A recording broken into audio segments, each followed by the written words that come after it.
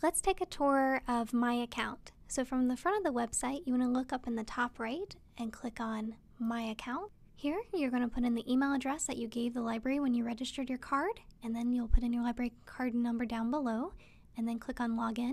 Once you're logged in, you're going to come to your account summary page. At a glance, you can see how many accounts you are linked to, which is how many accounts you have direct control over, items that you would like to check out in the future, access to your checkout history, what items you currently have checked out, items on hold, and your balance. And then down below, you have information about what is the most pressing library news that we have to share with you, generally wonderful good things about new services. And then on the right, your upcoming events if you have said that you are going to attend an event or registered for one. Let's look at checkouts and holds. So over on the left, you're going to click on that. Now you're going to see a list of all the items which you have checked out.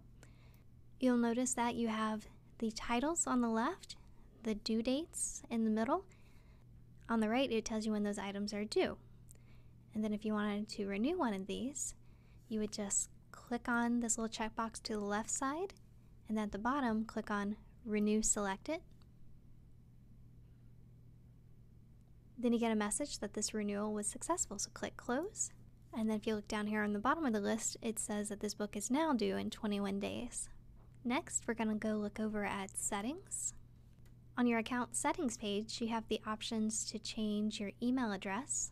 So click on Update Account Information. So you can put an email address and your phone number if you'd like.